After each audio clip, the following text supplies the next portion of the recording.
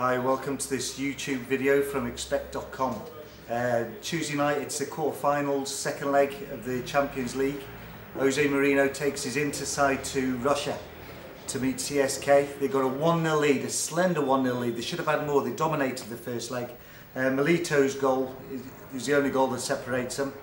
Milito 6.0 to score the first goal in this one. But Inter, they look very assured all through the season, but now it's slipping. There's only a very slender lead here, and in the league they're slipping up. They lost 2 weeks ago to Roma, they're on their heels, and also neighbours Milan are also pushing them.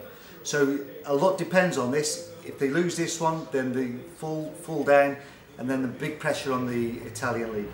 So CSKA, in their favour, they've got the plastic pitch. And that's the only thing going in their favour, because they've got a few injuries. They've got Honda, the Japanese guy. He scored 3 goals in the last 5 games. He's got an ankle injury. Also Eldenin and Krajci.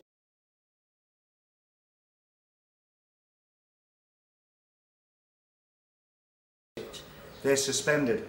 So it looks a tall order for them. And I can see Inter qualifying. Maybe 0-0, bare minimum, 6.5. And then the next game is Barca against Arsenal. What a cracker we had at the Emirates, 2-2.